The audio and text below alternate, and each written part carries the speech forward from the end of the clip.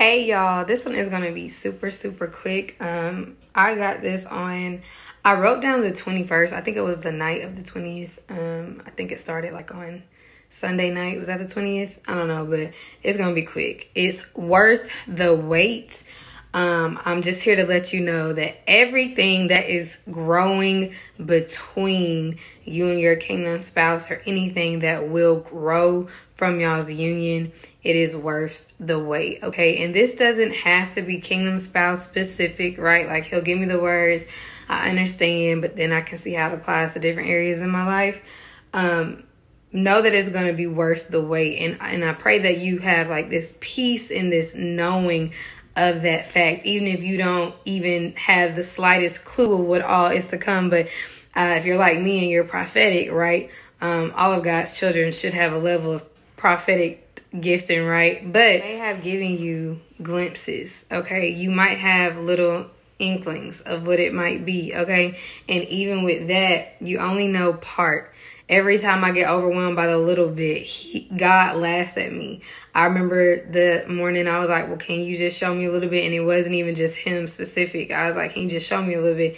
And I was so overwhelmed, I had to get up, okay? Because I was like, oh, how, when, like, and that was just the part that he showed me, right? So with that, I wrote down extended vision. So that kind of goes back to what I was just saying. And waiting and having to practice patience, because that's what we're having to do, right?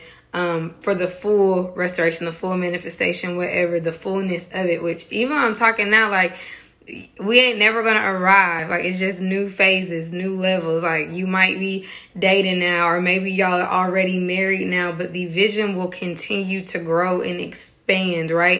The vision concerning y'all's purpose, together or individual. The vision concerning y'all's territory, right? The vision concerning y'all's household, y'all's family. Like, it's an extended vision. I know for a lot of my projects, I know where I am right now. It's a good place to be in right now. Like, I'm content, but I also know and I can see how it will grow and how it will expand and extend for years to come, right? Like, we were in a place where we were planting the seeds, but now we're in a place where like we're actively working on these things. We're building, we're planning, all of that. And like I think I've said this in multiple videos, like, I got stuff that I do separate.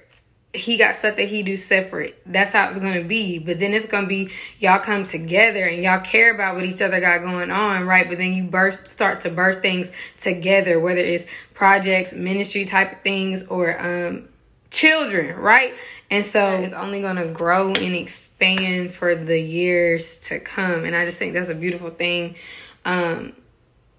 Let me see. So I said everything growing between y'all. So that would be the love, the connection, the bond, whatever, the stuff that's actually growing in between y'all. Because for me, I tweeted it yesterday. It was like, in my feelings or whatever, or in my lack of patience, I'm like, God, come on. Like, what we waiting on? Come on, right?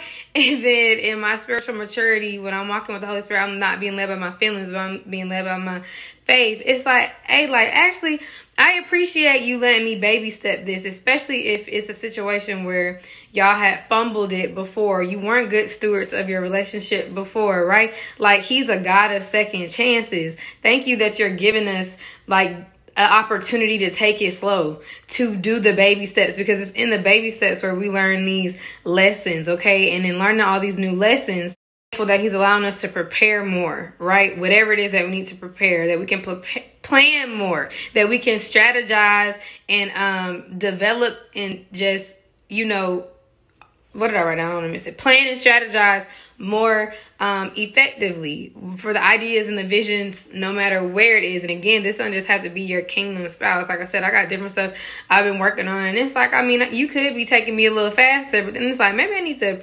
appreciate the pace I'm in now, because it's probably something I need to learn right now before it picks up. It might not be picking up because I'm still not learning or embracing or applying the new knowledge from the lessons. You get what I'm saying? So we got to be thankful in that. And y'all know I struggle with patience tremendously, right? Like, so this is just kind of what he was telling me. And then so everything between y'all, but anything that grows from y'all, so the business, the babies, etc.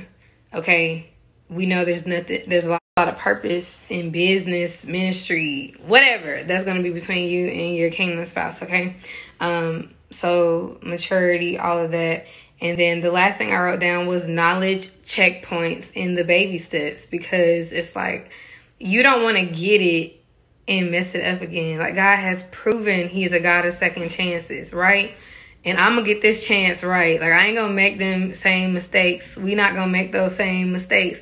So if we got to go slow, take these baby steps, like, that's cool, right? But then also we know, because even when I'm saying that, I still feel like he going to take us by surprise, and it's still been quick, right?